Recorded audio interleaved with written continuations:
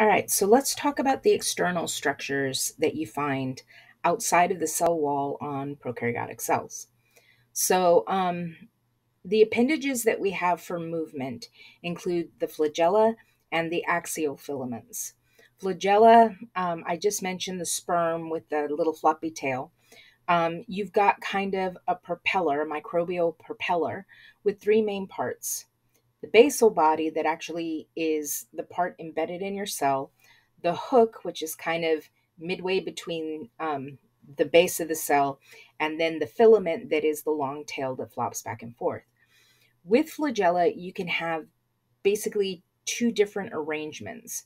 You can have polar arrangement, which is what you see here, where it's basically on the ends of the cell. Or you can have a peritrichous arrangement, um, meaning that you have basically hairy cell. They're everywhere. Excuse me, which you can kind of see here, where it's not just in one spot, it's kind of all over the place. Um, Flagella actually allow the bacteria to exhibit a behavior called chemotaxis. Okay. Chemotaxis is um, chemical attraction. They follow the smell of a chemical to a specific location. So, chemotaxis is something that you actually do see in the human body. When there is an infection, chemicals get released, and the white blood cells that go and fight that infection use chemotaxis to follow that chemical back to where the infection is so that they can attack. Bacteria can use that same type of chemical attractant, and by having that ability to use the flagella, it can actually swim to where it's being called to, if that makes sense. Okay, so flagella don't allow kind of a smooth speedboat kind of movement. It actually is almost like a baby trying to roll to where they want to go. So it's a very kind of rough and tumble movement. They kind of tumble around, but they know they're going in this direction. So they kind of, but they don't necessarily just straight shot it. So when we talk about the flagella, excuse me, as a way of movement, we're not necessarily talking about the classical speedboat go from point A to point B. It's kind of a little random. They eventually get there, but yeah. Axial filaments are periplasmic flagella found in spirochetes. So, axial filaments are actually going to be underneath this outer sheath. Okay, so imagine putting a spiral on your leg and then putting pantyhose over the top of that.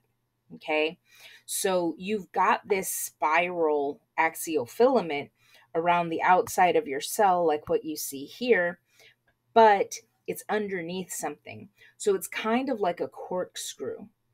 It can move, and it uses the fact that it has that ridge to kind of get it going, but it's underneath. It's not this independent propeller that's flopping around. The external structures outside the cell wall. In this case, we're talking, instead of movement, we're talking about appendages for either attaching to things or for mating. So, fimbriae. Fimbriae are these short little bristle-like fibers all over the surface of the cell. And on the cell picture on the right, you can really see they're everywhere. You can even see them over here. Okay. Um, they actually help to stick the bacteria to a surface. So we've kind of mentioned biofilms in chapter 1, and this is one of the ways that they kind of anchor themselves and attach themselves, almost like Velcro, down to inanimate objects like the medical tubing. Okay.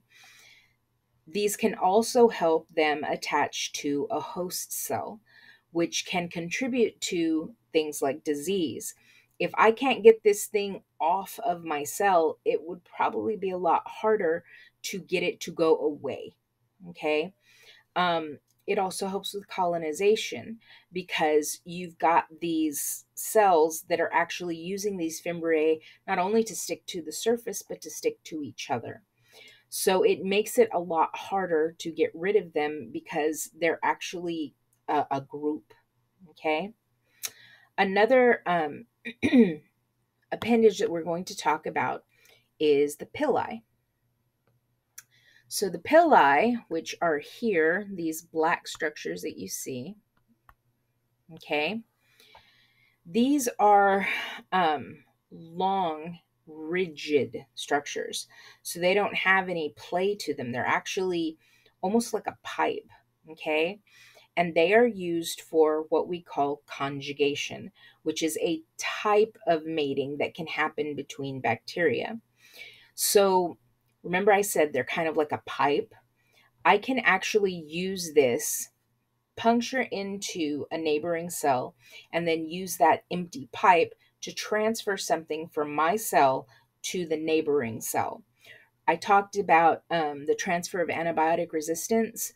This is one of the ways that we can do that. We can actually make a copy of our antibiotic resistance and then use this pipe to transfer it to the neighboring cell, whether that is a bacteria of the same kind or whether it isn't.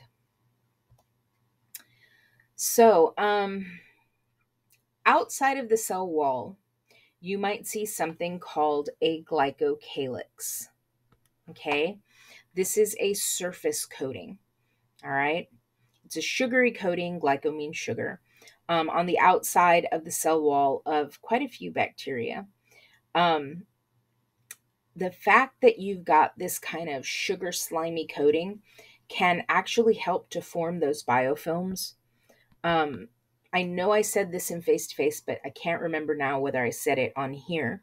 Biofilms are kind of like a slimy layer. The glycocalyx helps to form that slimy layer. Okay. You have two types depending on the composition. So the first type is called, oddly enough, a slime layer.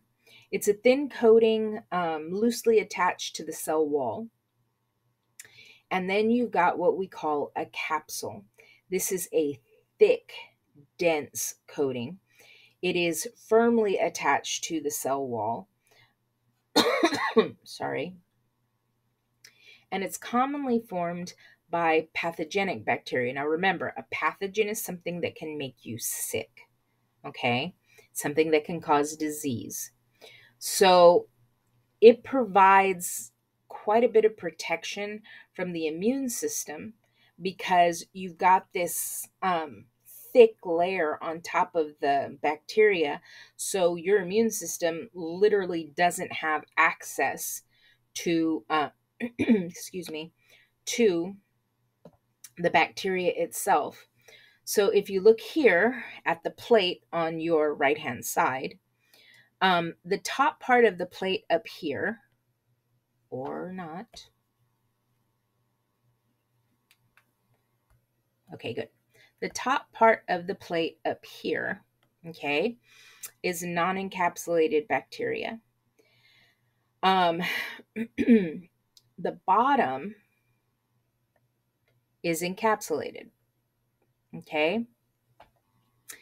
If you look at the bacteria up close, like under the scope, you'll notice that you've got these teeny tiny bacteria here. Here, however, the bacteria is in the middle of this big old blob of stuff. Okay, remember I said your immune system has a hard time getting to it? Well, you have to get through all of that before you actually reach the bacteria.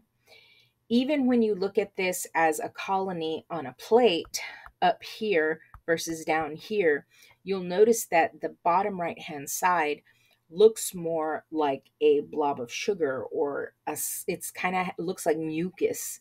It's got that slimy appearance to it, indicating the presence of that capsule. Okay? Now, We've been going from the very, very outside with appendages, then we had the capsules. Now we're going to talk about the actual cell wall, okay? Okay, so why do we have a cell wall? Cell walls, like I said, are relatively rigid, meaning that they actually help determine the shape of the cell. Um, because it is as rigid as it is, like I said, it would be brick compared to straw. Um, it gives more structural support. It is tougher. It is more sturdy than a cell membrane. Also, one of the other things that we kind of expose things to is water. If you do not have something rigid that will keep your shape, and you expose a cell to water with just a cell membrane on the outside, that cell will start to fill with water, and kind of like an overinflated balloon, it would pop. So, having this rigid structure basically means that the cell will start to fill with water, but once it hits the wall, it can't go any further. So, this cell wall actually also helps to prevent a cell from rupturing, from overinflating, because of osmotic pressure. Osmo, water. Always think water when you hear osmo. So, osmotic pressure would literally cause the cell to overinflate, and eventually it would pop. So, something that is unique to bacteria, because there are other organisms that do have cell walls, but they're made out of different materials. So, with bacterial cell walls, you have a unique component called peptidoglycan. Okay? These are sugar chains cross-linked by peptide fragments. This allows your wall to be strong but slightly flexible. Okay? We have two major types of cell walls. Okay? We've got gram positive and we have gram negative. Okay? In a gram positive cell, the amount of peptidoglycan that you have is enormous. If you look here, see this big purple jelly-like thing at the top? That's the peptidoglycan. That's a huge chunk of peptidoglycan. Also, you have teichoic acids and lipoteichoic acids within a gram positive cell wall. Now, in gram negative, see this little thing right here in pink? That little layer right here. That is the layer of peptidoglycan. If you compare left to right, you will notice that gram positive is about 5 times thicker than gram negative. Okay, so when we talk about gram negative bacteria, we talk about the fact that they have that thin peptidoglycan layer. They also contain LPS or endotoxin. And unlike this, if you look out here at the top, there's nothing on top of that peptidoglycan, but here there is an outer membrane. You'll see that you've got the two layers of phospholipids outside of that peptidoglycan layer. Gram positive doesn't have that. So anatomically, structurally, they are very different from each other. So I think I'm going to wait and get this in part 3. I think that's the best way to do that.